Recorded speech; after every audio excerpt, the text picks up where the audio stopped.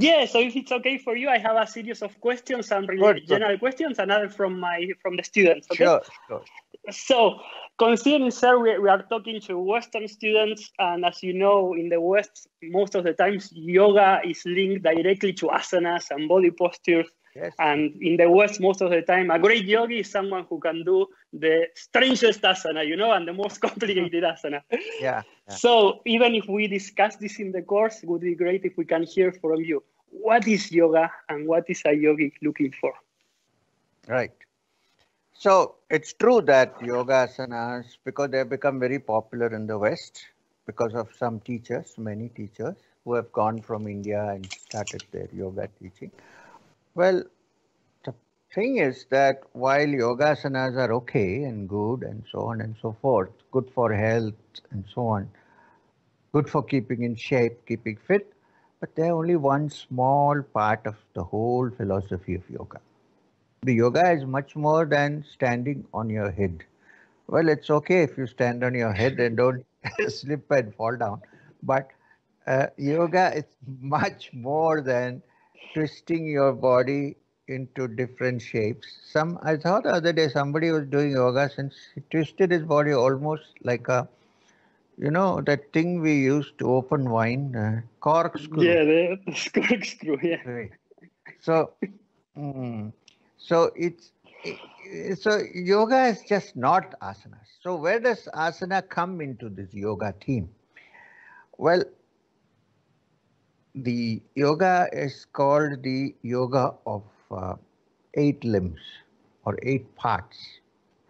Nowhere in the Yoga Sutras of Patanjali, which is the standard textbook on yoga and probably the oldest, anywhere Patanjali calls it Ashtanga Yoga. He does not. He calls it Kriya Yoga actually. If you go to the first chapter is called Samadhi Pada, then you go to the next chapter called Sadhana Pada, which means there you practice. It begins by saying that this is Kriya Yoga which I am teaching you. Which means what? Doesn't mean a brand of Kriya Yoga, it means yoga of practice. Kriya means practice, Sanskrit. So nowhere he mentions Ashtanga Yoga, but it so happens after saying that, he says that it has 8 parts. Ashtanga. Ashta is 8. Starting with Yama, Niyama, which are rules and regulations to be followed by the yogi. Then comes Yama, Niyama, then Asana. 3rd, postures, Asana. Then Pranayama, the breathing and controlling of prana. Then Pratyahara, the capacity to withdraw the mind at any given moment. Dharana, the capacity to fix your attention one-pointedly on anything. Dhyana, when that one-pointedness continues uninterrupted for a long time. Samadhi, the culmination, where the meditation is so deep that the meditator himself disappears. There is only meditation. So then what happens because of that? The first chapter, when Patanjali begins yoga, he says, Atha Yoga Anushasanam. This is the beginning of the teaching of yoga. And the next sentence is Yogas Chitta Vritti Nirodha, which means yoga is the practice and the teaching by which the distractions and conflicts of the mind are annihilated, put to rest. This is the aim of yoga.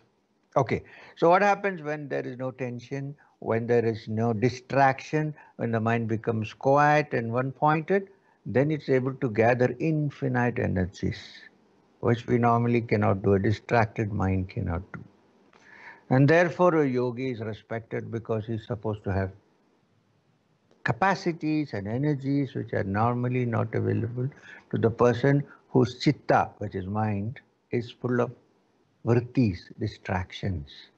This is the aim of yoga. So while asanas are a part of it, so happens not only in the West but also in India, people give more stress on the asanas because they are easier to do then go through the whole thing of practicing yoga, achieving samadhi, and so on and so on.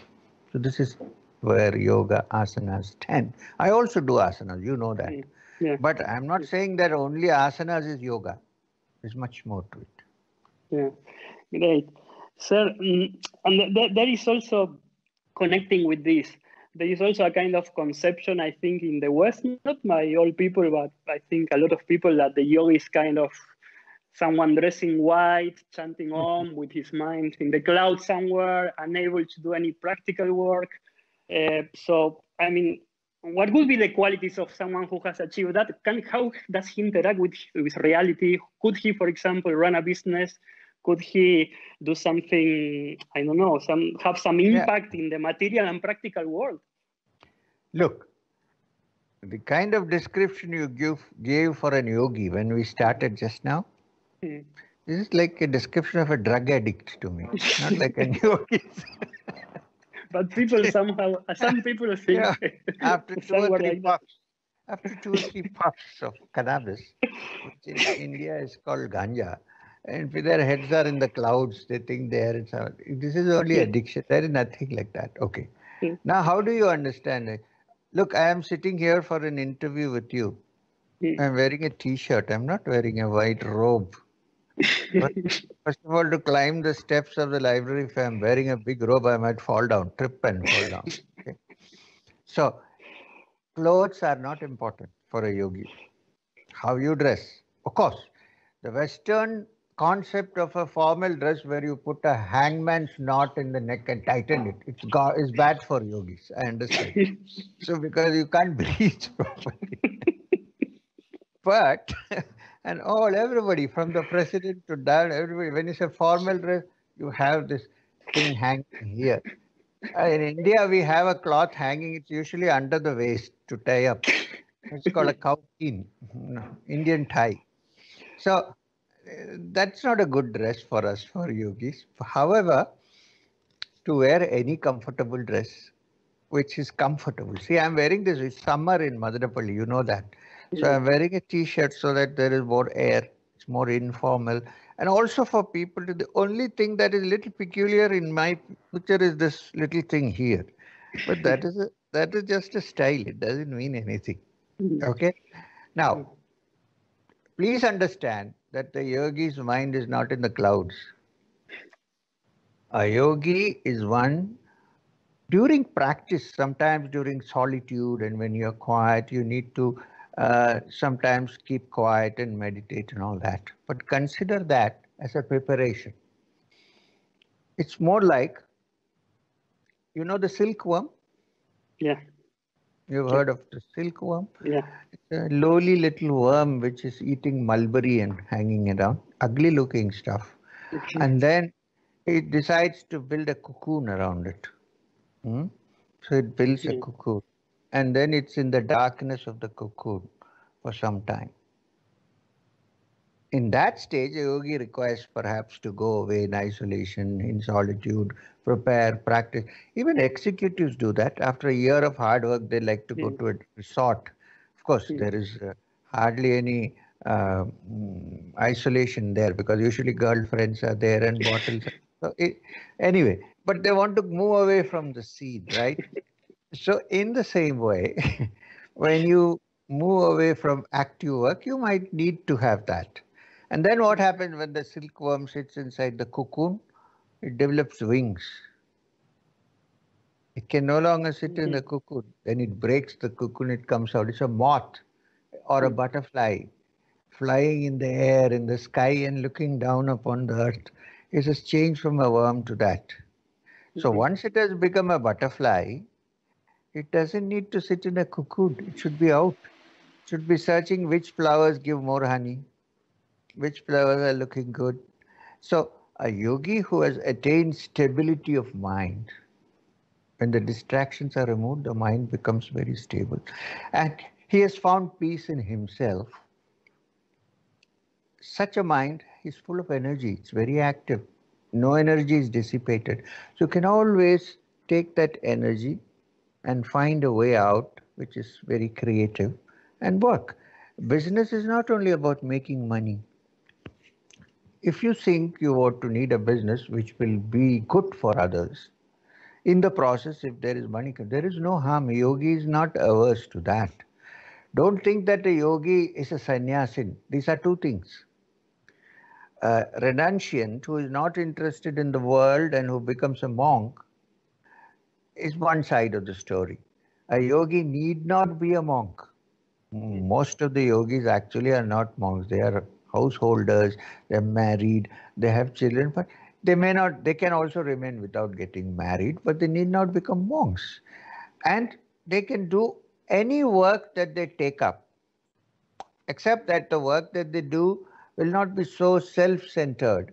It will be more for the benefit of others. Now, even though businesses are generally self-centered, when they advertise, it appears as if it is good for the public. Honestly, it's not. It's only selling. Okay? So, a yogi knowing this can indulge in any of these activities, provided the activities don't pull him down from the tranquility of mind which he's in. There are some activities, like he cannot, I become a yogi, after that I cannot become a highway robber. This is not possible. But there are many other civilized things that one can do. In fact, you can do it more efficiently than a non-yogi. Because why? You have learned the secret of one-pointedness. Yeah, and here is where I link to the other topic we wanted to discuss, that is related to, let's think about the people who are listening to this and who took the course. Most of them, we could say, are middle class, hardworking people who have hardly any free time. Even with the current situation of lockdown, most of the people I know, they are working from home, struggling with meetings, teaching their children because they don't go to school, doing the household activities because nobody's there to help because of the lockdown. Maybe they are even more busy and stressed now. So people like this, to be able to take at least a little bit of their day to do yoga practice, they must really feel the motivation and understand, how is that relevant to me? I mean, why should I set up? I mean, could you tell us a little bit about how could yoga be relevant to such people? I mean, first, you're shut in. You're not going out. Let's look at the physical part, right? So definitely the body needs some exercise. My understanding is doing yoga asanas and pranayam is much better exercise than lifting weights. Body keeps fit, mind keeps fit, the whole system, because yoga asanas are not only physical exercises, they also deal with the hormones. The ductless glands starting from the pituitary down, which control the moods and functions of the body, can all be activated in the reverse manner by the mind to the practice of yoga, include even asanas. So while you are in a shutdown, especially, it's a good thing to set apart some time where you can do your asanas, which is there be good for your body and good for your mind. Then it'd be a nice idea also to go out for a walk, not in a group, but alone, enjoy the fresh air, the trees, the sea, and so on. And once you are near the sea, I don't know if you have sea in your place, I don't know. Yeah, I'm lucky I have. Yeah, go and sit there and meditate. Look at the sky, see and meditate. Where are you now? Barcelona. I'm in Barcelona. Barcelona. In Spain. Famous. Go and sit. Avoid too much noonday siestas, but go and sit in front of the sea and close your eyes and meditate. That meditation, the asana will help you with the physical, the meditation will help you with the mind. So you don't get frustrated and depressed. Then you can do all the work that you're doing. Anyway, it's online. And there is no boss sitting out there. So you can always stop where you want, go and do some exercises, asanas, come back. Who is going to see? So all this can be done. If you ask me, what are you doing in the shutdown? I sit down and do, like I'm talking to you. I do a lot of useful work. And when I'm alone in my room, now this is not to be imitated by anybody. I take off all my clothes and I just hang around because you can't do that outside, right? And it is summer, you get a whole body aired. Huh. Yeah. Yeah, don't. This is not for teaching. I'm just saying my hand. Not for online teaching. No. It's a personal idiosyncrasy. So, Mm. So there are various things you can do. You don't have to take off your clothes, but you can walk around. You see, what I'm trying to say is don't let a situation affect your mind. Your mind should be able to tackle any kind of situation. This is yoga. If you cannot do it, then you're not a yogi. You may be doing Shirsasana for 10 minutes a day. Please don't do more than 10 minutes a day. It will cause a hemorrhage of the brain because all the blood will be flowing down. But even if you do that, you're not a yogi unless under any circumstance you're able to remain tranquil and work efficiently. Very important. In fact, the Gita says a man who works efficiently with complete attention is a yogi. He's called a karma yogi. Sir, and suppose could be the students that took the course or any person who learns some pranayama techniques, some meditation techniques, asana technique, and manages to set up some part of the day for that. I mean, is that enough to advance in the path towards the goal the yogi is seeking? Or what would you tell those people who learn a few techniques, start practice? Can they move forward just with that? Or yes, what else is needed? I would say it's a good beginning. It's a good beginning. Once they have started off and they're feeling good, and if they want to explore more into the advanced aspects of yoga and become from a limited human being to a little more expanded multidimensional being, then while doing these practices, they should start reading the textbooks which are available traditionally. Don't read any of the newfangled teachings by all kinds of guys. Nowadays, there are all kinds of turban guys, bearded guys, bald-headed guys. Everybody's teach. Don't get into that. But first, do simple yoga. Then read the traditional textbooks. I suggest first, there are good translations available of the Yoga Sutras of Patanjali. One. There is a classic textbook on the practice of yoga called Yoga Pradipika. It's also called Hatha Yoga Pradipika, doesn't matter, called Yoga Pradipika. Then there is Serpent Power. So these are the textbooks which will help you to expand your theoretical horizon. And then when you say, okay, now I have some idea of how to advance more, then you find someone who knows and who can teach this. Not before that.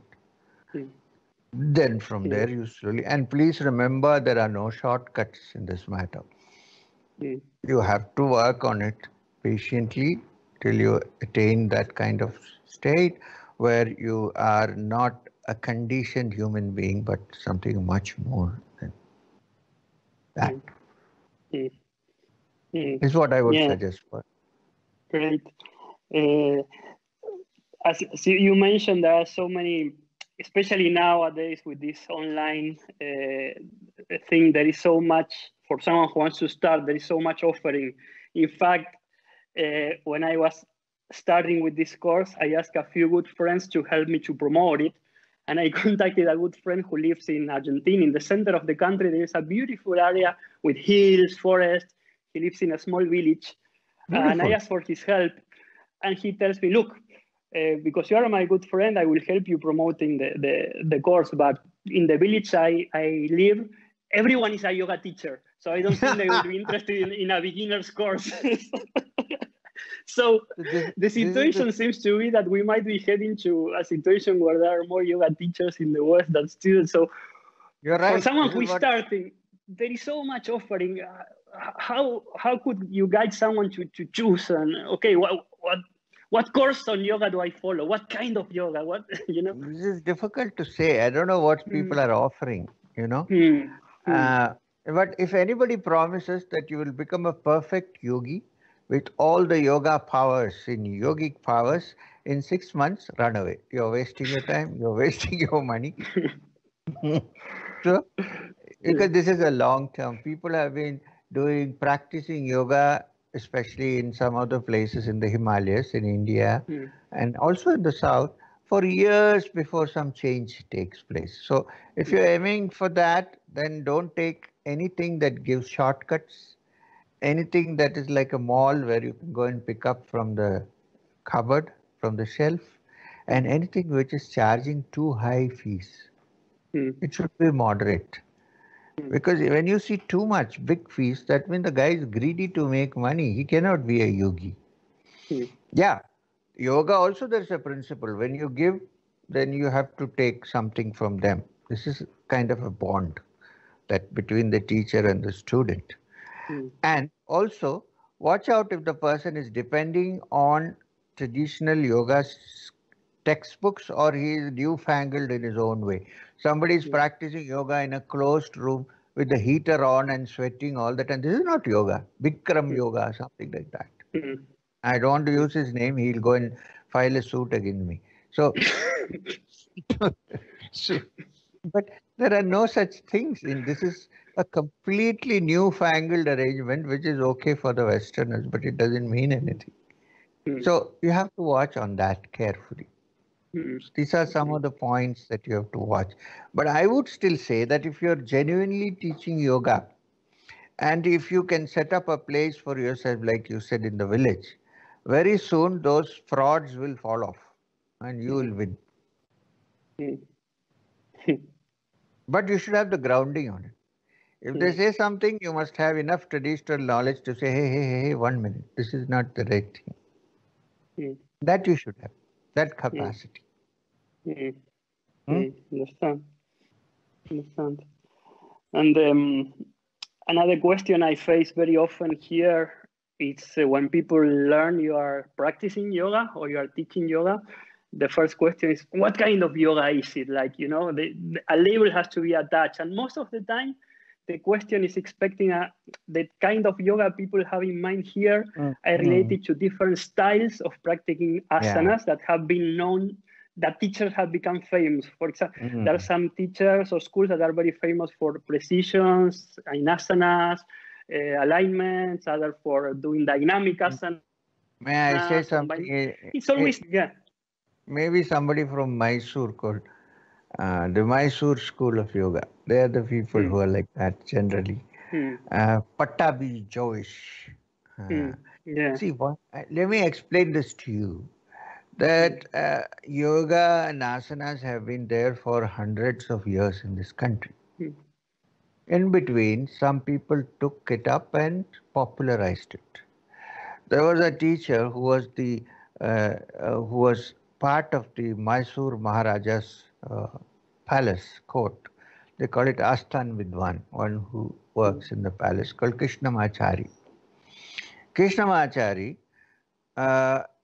was a very good yogic practitioner of asanas and pranayams, all that is true. But he was also doing gymnastics with ropes and all that.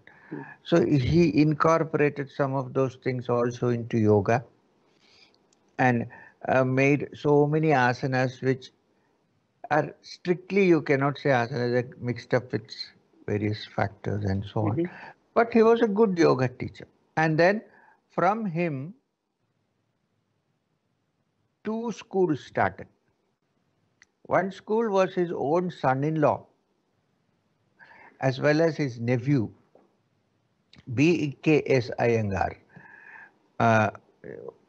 began to teach in the West. This is the yoga that is very popular, B.K.S. Iyengar's Ashtanga. However, Krishnamacharya also had an independent man who was not part of his family called Pattabi Joish. So he started his own school in Mysore. And their rivals.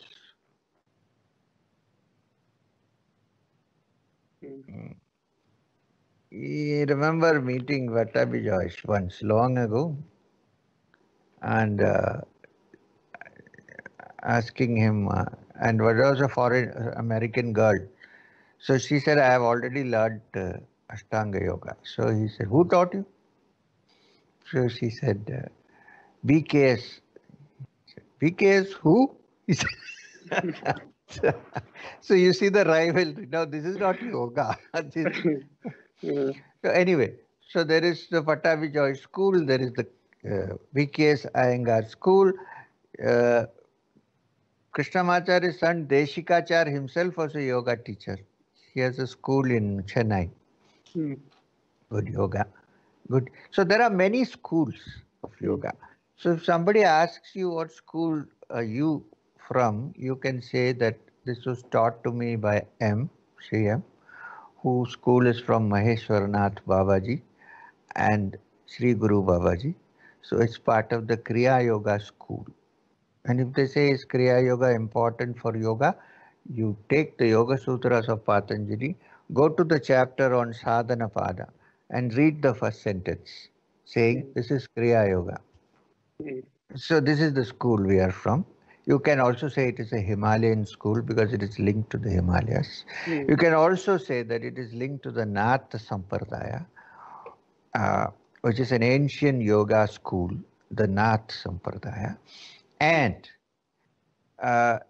one of the most famous textbooks on yoga, apart from the Patanjali's Yoga Sutra, is the Yoga Pradipika, which is written by Swa-Atma Rama, who is also from the Nath Sampradaya, from the Nath school. So you have a lot of authentication. You don't have to worry. I just says, is yoga M? The yoga taught by my master. So then That's they it. won't know. They won't know. So you tell him M is connected to another M, Maheshwaranath Babaji, who comes from the Nath Sampradaya. It's the Nath Sampradaya who actually protected yoga and allowed it to grow when it was about to disappear. And the Hatha Yoga Pradipika, the masterpiece, is written by Swatma Rama, who is also a Nath Patti. And the school is the school of Kriya Yoga. If you say why Kriya Yoga has anything to do with asanas, say this is exactly what Patanjali, the teacher of yoga, says in the chapter that begins the teaching of yoga. Sadhana.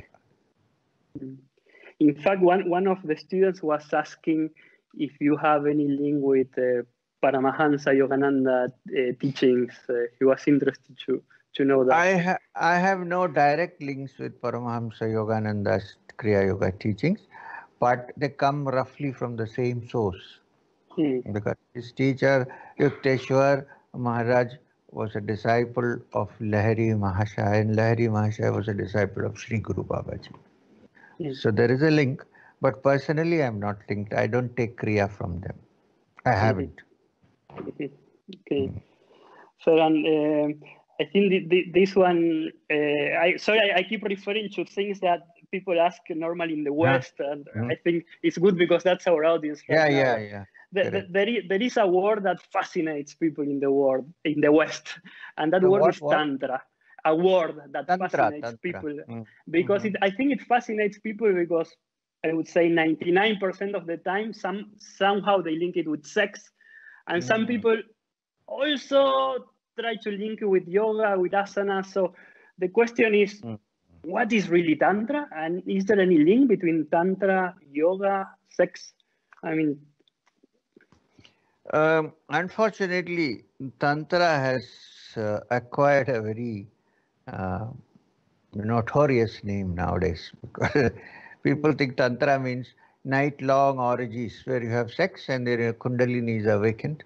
And so I think if you night-long have orgies, your Kundalini will actually start going down.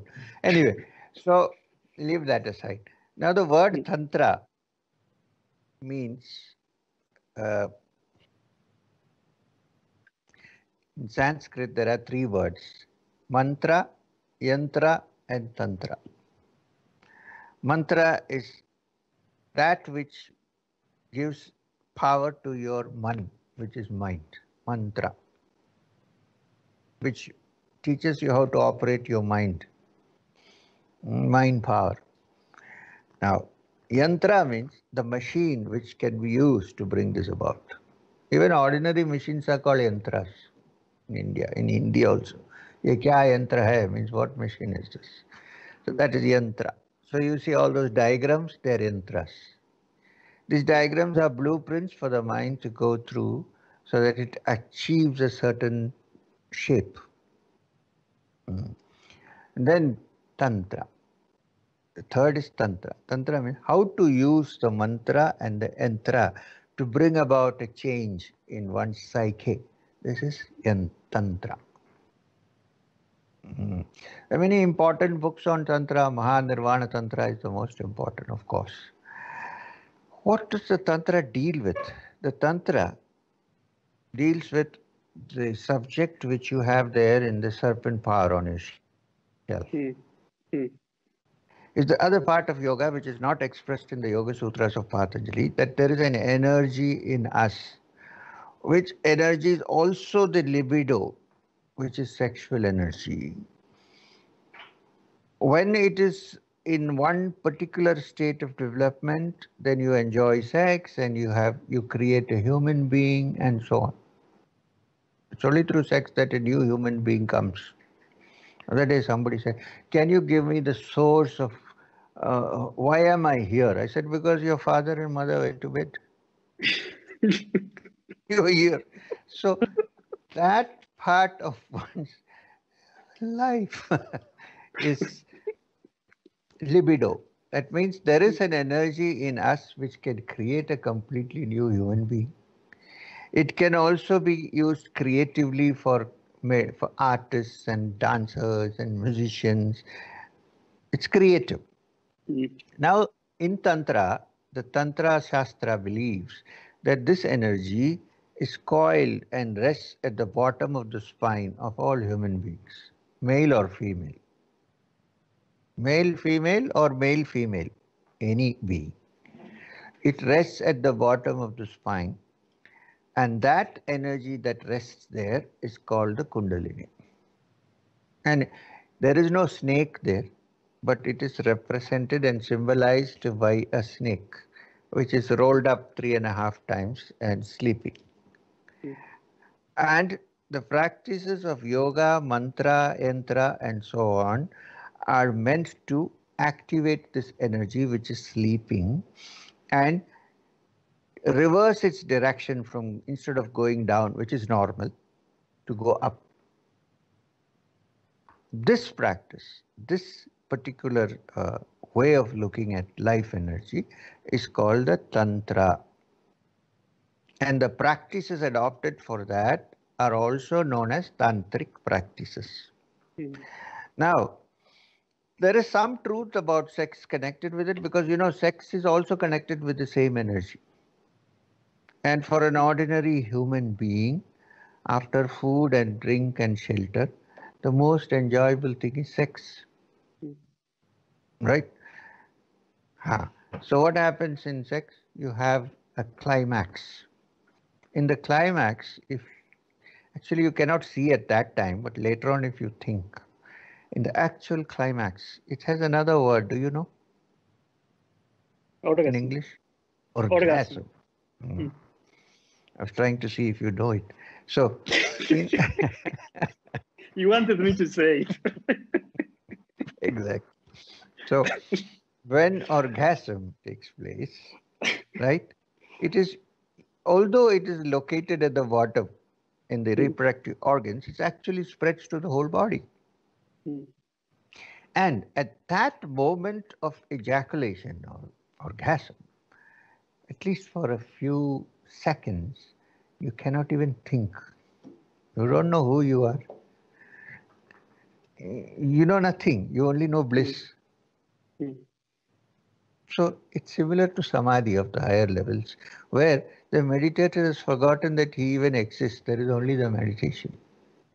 And when this energy is made to travel on the spine to the higher centers, which are called chakras, Sat Chakra Nirupana, study of the chakras, then what happens? When this energy which is normally awakened during sex in the bottom at Muladhara, the last center, gets awakened in the higher centers. So there is something called a higher orgasm, which is not to do with sex at all.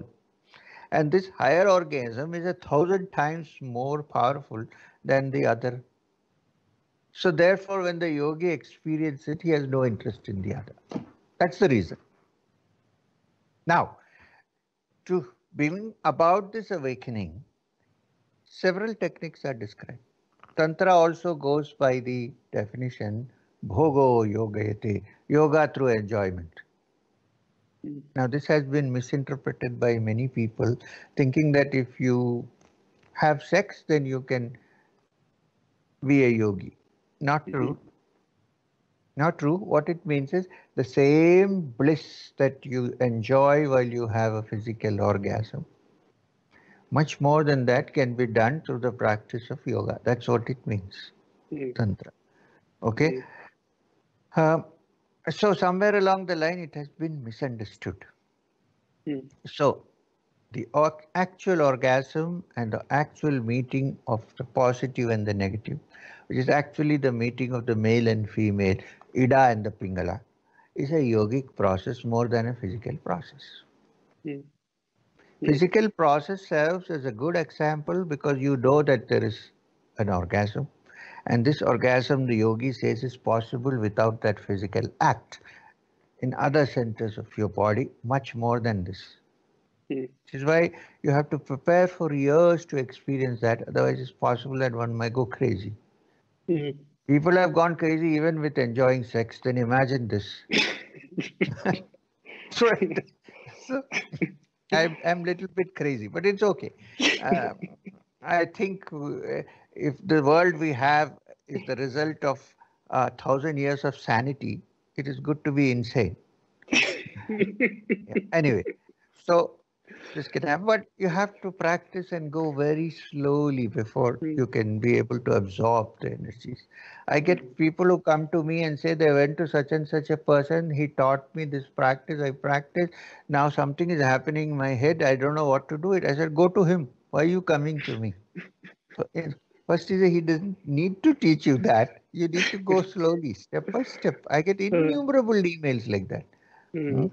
So that's why you have to go at it slowly, Tantra. Having said that, I must also say, even in the Hatha Pratipika and other yogic textbooks, there are yogic techniques by which the sexual act is sublimated to spiritual. Now, this is a very tricky area. People start trying to do it, but they end up doing only sex, not the yoga. Because it's much more easier. Because in the Yoga Pradipika and other yoga textbooks, I can't tell you exactly the names right now, there are many. There is a description of something called the Vajroli Mudra. In Vajroli Mudra, what happens is the yogi learns to control the muscles of his sexual organs so that everything goes as per normal with a man and woman until the time the ejaculation is about to take place, the orgasm. Yogi, by contracting his muscles, is able to stop that and release the energy upwards. Now, this is a very difficult, it's not so easy. Because usually people who attempt that end up only going down, they don't go up. Right? I'm not saying it is good or bad. I'm only saying. So therefore, the Tantra connected with yoga is called Yoga Tantra. Tantra connected only with rituals and worship of the Sri Yantra and so on, that is not Yoga Tantra, it's only Tantra. Yoga, the Sir John Woodruff wrote this book on the Kundalini, which is called the Serpent Power, Sat Chakra Nirupana. Now that whole text is actually Sat Chakra Nirupana, it's a Yoga Tantra. It's not either Tantra or Yoga, it's a combination of both, Yoga Tantra. So, yeah, and if anybody wants now, is curious to know about Tantra, real Tantra, not all these stupid things people say about Tantra, should read again John Woodruff's book, because it is the best available in English translation. Otherwise, I would have said many other books, called Introduction to Tantra. It's a beautiful book. It really, he sets it properly. And for your information, Sir John Woodruff was a justice, a judge of the Calcutta High Court, and he was British. And then he resigned from his job and spent time studying the tantras in Bengal and wrote this book, Satchakra Nirupana, as well as Introduction to the Tantras, and the Kular Navatantra, translated as a garland of flowers or something like that. So anyone interested, they are available in English. You can get it in Amazon. Should read it to have a good idea traditionally of what Tantra actually means, instead of falling into these traps. Good. I'll search if there is a Spanish translation available to recommend to the students. Yeah. And so sir, going to the asana, so could we say that in Hatha Yoga, it's like the central practice is asanas, No, asanas in ancient way, or that's a misconception? No. See, people have this completely misunderstood idea that Hatha Yoga is physical yoga, Raja Yoga is... It's not like that.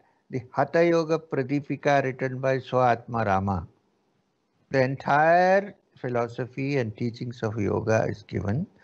The asanas are only one part of it. So then why is it called Hatha Yoga? Hatha Yoga need not mean physical yoga only or asanas only. Hatha Yoga comes from a syllable, two syllables, ha and tha. Ha is the sound in Sanskrit for the sun, plus. And tha is the syllable for the word moon, for moon, which is minus, cool, plus hot, minus cool.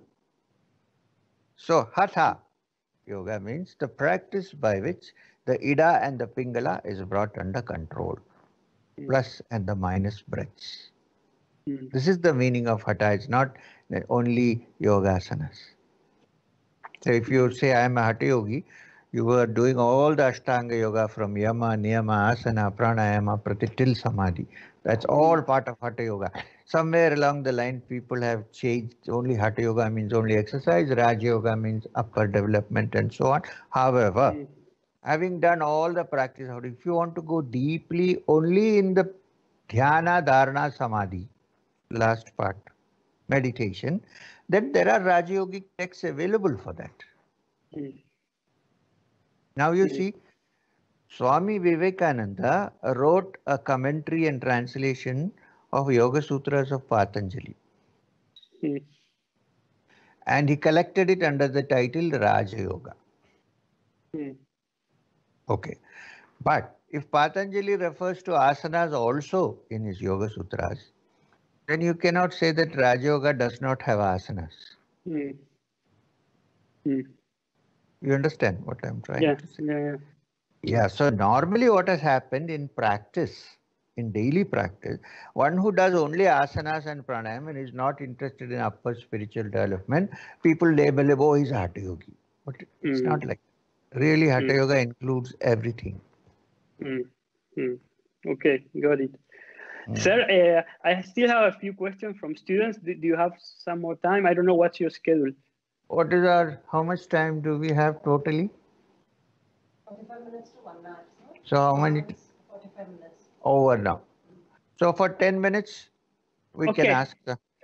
Okay, so the first question is one of our students unfortunately has gone through losing a close dear one. He has died. And I think this is a relevant question for everyone because everyone will go through this sooner or later. It's not so specific for him. So he's really engaged into trying to understand more deeply yoga, and he's wondering if yoga in any way could help people going through the grief process of accepting, of this anger that you have, of, could yoga help in any way in these cases? I think so. First, you need to have a theoretical understanding which has to be understood, that all things that are born will die. There is no thing that has remained forever. I know it's difficult to accept it when one's own somebody goes. I understand that. But the fact remains that whatever is born in this earth or created, whatever you want to say, use, will have to end. Therefore, I am very confident that this coronavirus, COVID-19, also will die. It also has a lifespan. We have to be careful till it goes. That is all we can. It will go, of course, because it's also created. It has to go. You see anything in this world, everything. Great emperors have fallen. The ordinary farmer has fallen. Great lovers have died, separately or together, but they have died. So, only thing is when a yogi dies, people say, oh, he became a samadhi, but he died. Fact. No yogi has remained alive. Right. So, first you have to accept that. Anything created in this world will go. And also understand that I am grieving because I am missing something, not because that person is gone. My happiness is compromised, which is why I am grieving, not because that person is gone. However much romantically I would like to say, oh, that person is gone. But actually I am missing something. Therefore, the yogic teaching is that all the joys, first accept that everything that begins has an end. And then they understand that all joy is actually in yourself, not in somebody else. Even when you are in contact with food, you eat, you think, oh, apple is very tasty. Who does the apple enjoy or you are enjoying? You are enjoying. Right? So therefore the teaching of yoga is, if you go deep inside and see yourself in your true essence, you are the receptacle of all happiness and peace. So having understood all the theory we discussed, you should say, okay, so permanent tranquility and peace is not possible by depending on anything in this world. And therefore let me turn in and look at within and see. Long ago there was a yogi in Jerusalem, Jesus the Christ. He said something very interesting. He said, lay treasures in your heart where thieves do not break in and steal. So look for that treasure. Nobody can break in. No highway robber, no dacoit, nobody. So you must understand this. And you should also understand that because physically somebody has ceased to exist, it doesn't mean that person is out. There is an eternal part of every human being that exists. Where it is, how, that we do, but it is there. So you should only pray that that being, whatever has remained of that being, may it be happy. And if for that being to be happy, I have to be happy. Then do the practices of meditation by which you see the treasure in yourself. Thanks. Then there is one of our students that's saying that she got exposed to yoga teachings many years ago. She intellectually, at least up to some level, understands what they are talking about. She also experiences that whatever she looks outside is very impermanent, that whatever she seeks outside, but she somehow cannot get into doing her practice. She's very busy, gets involved, she forgets. Then suddenly the teaching comes again and she reminds herself, and then again. And like that has gone years. So she's saying, is there something wrong? What's happened? Why if I intellectually understand, I get carried away by my day-to-day and I don't get into it? I mean, is there something you can say? I can only say that she's still not ready. And the way she is going is a good way of going. In fact, she's doing okay, because it's not a good idea to jump into it and then practice and then leave it. She is not started, but she's still getting mature. Different people's maturity levels are different in the spiritual field. So at some point she would certainly go back to it. If there is one thing which would really speed her up to go into it, is when she suddenly discovers this world is something happens by which, I hope nothing happens, by which she suddenly realizes that it is all fake and then I have to find the real. I hope nothing happens. Sometimes you see others going through it and understand. You don't have to. You don't have to put your finger into the fire to say that fire will burn. You see somebody else, you can understand. So one day, I think she's quite intelligent. She'll understand. What she probably requires is a little bit of a push. Now, for that, either I have to travel there or she has to come here. There's no other way. Okay. Let's wait for the coronavirus to go. No, that's going to die. Maybe another month or two. They need to... Then there are students who have kids, and they are what? really who have children, who have children, and they are getting enthusiastic about yoga, and they are wondering, is there any way this can be taught or transmitted to children, maybe 10 years old or early teenager, because they think, why do we have to wait until you are 40, 50 years old to learn about this? I think you should start early, but start with simple asanas. Don't do so complicated things. Start with simple asanas. You have a chart which I gave you of asanas with only head and arms. Yeah. I think I have that. Use the chart and start from the simple asanas and get them into it. Once they start doing, they will really get interested in it. Don't go into meditation and all now. Just do the asanas. Then do a little bit of pranayam. And if they say, when we are going to exams, we become anxious, ask them before going, sit for 2 minutes and do the simple pranayam, which is breathing in and breathing out. Ujjayi is good for the children? Ujjayi is also good. Okay. But don't do Ujjayi with sound like that. No sound should come out when you do Ujjayi. It's only deep breathing. See, I'm doing Ujjayi now. You cannot hear any other sound.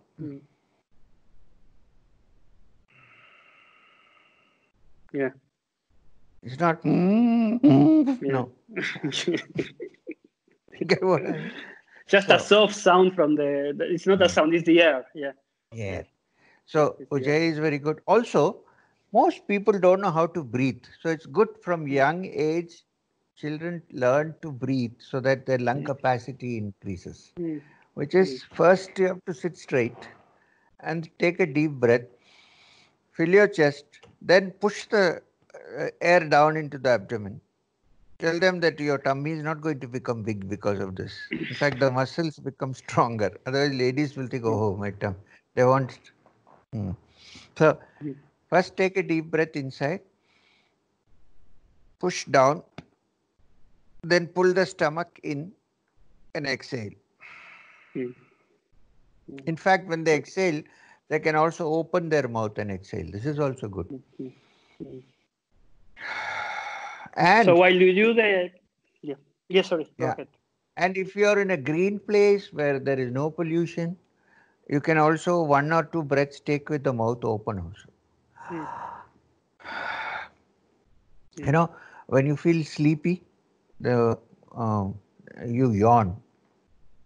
Yawn. Why do you yawn? Because the brain realizes that it is short of oxygen. It wants more oxygen. So this is not enough. So when you did the pulling down to the abdomen of the air, you are holding. You inhale, you hold, then you do down up, and then you exhale, right? Only for 2 seconds, not 2 2 seconds. much. Yeah. Okay. Got it. Yeah. Especially for the kids. Yeah. Got it. And the more theoretical or philosophical aspects in a simplified way, is there any way to transmit to children? It's better to keep away from that. I mean, they're too young for that. That are things beyond the mind, the body. Is it too abstract for them? It's a little too early for them, but you can always tell them to keep their mind open and say that what we learn is not everything. There is much more to learn. That much you can. Okay. And the mind has much more capacity than we normally think that you can teach them. Okay. I think we can stop. Yeah. Thanks a lot on behalf of all the students Thank and you. on my behalf of course. My Thank you, sir. greetings to all the students. What do you say? Gracias or? Gracias. Gracias. Gracias. And what is the English translation of mercy? Merci is gracias. It's thank you, right? Merci in French, you mean? Yeah, it's gracias. Yeah. Merci is French. Yeah. So Spanish is gracias. Gracias. Yeah. Okay, gracias. So gracias. See you Namaskar. soon. Namaskar. Bye.